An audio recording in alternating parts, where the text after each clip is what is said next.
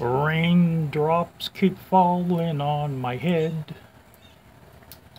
That's way it's done, and I ain't going to bed. I talked to the sun and I said, homie, you mother, I don't like how your ass. The birds like it. But I did me some talking to the sun. I told him I don't like how things are done because he is sleeping on the job right now. So what do you do when you're a motorcyclist and it's raining like this? You could either go out, fight the elements, or you can clean your garage and make room for your two motorcycles like I did. Look at the size of those. Look at that. Look at the size difference.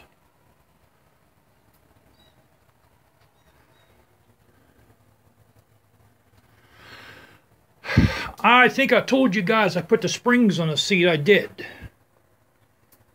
And I nearly wrecked. So I put the seat back the way it was. When I put the springs on the seat, yeah, the ride's more comfortable, but it also took away a lot of my leg room, and I was like almost on top of the gas tank. So I'm going to leave the seat like that. Now my tool for the clutch came in, guys. Here it is right here, man. Check it out. That's it. That's what you want right there.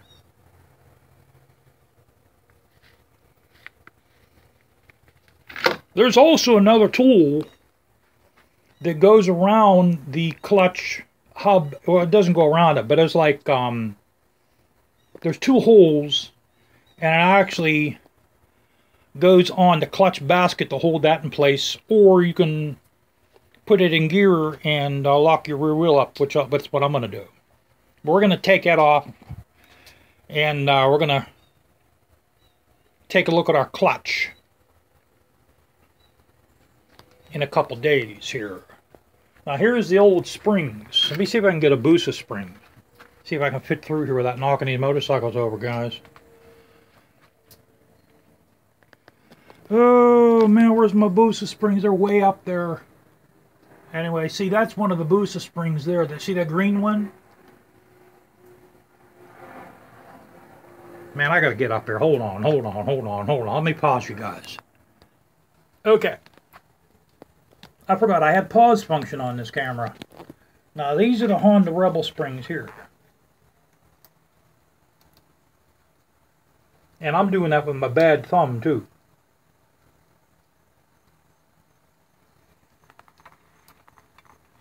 Now these are the Hayabusa springs. They're a lot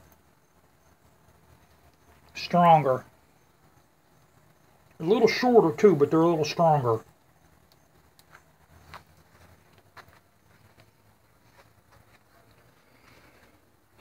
Put you back in your home, and see, these are the Barnett springs. They're actually even stronger yet. I can't even compress this. I can't even compress it.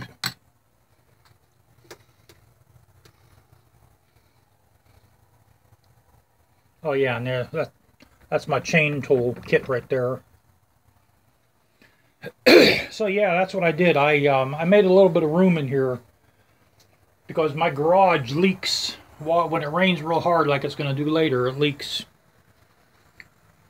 Now, I think I told you guys in one of the videos, I put the shocks on setting number 1, which is a mistake.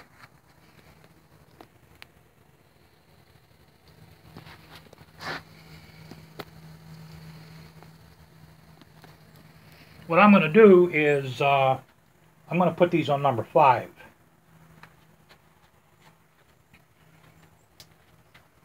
What's that? You guys want me to start it up? You guys like hearing the sound of this, don't you? All right, I'll start her up.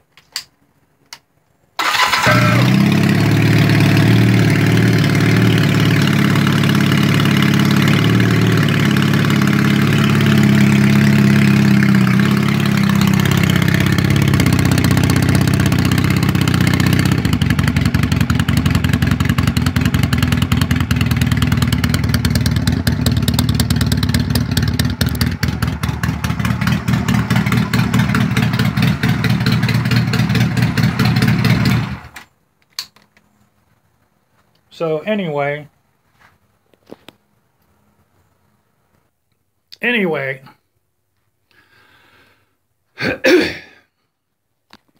I've decided I'm going to paint the Hayabusa the same color as the Honda Rebel. I like that paint so much, I'm taking all these off. I'm taking all the decals off.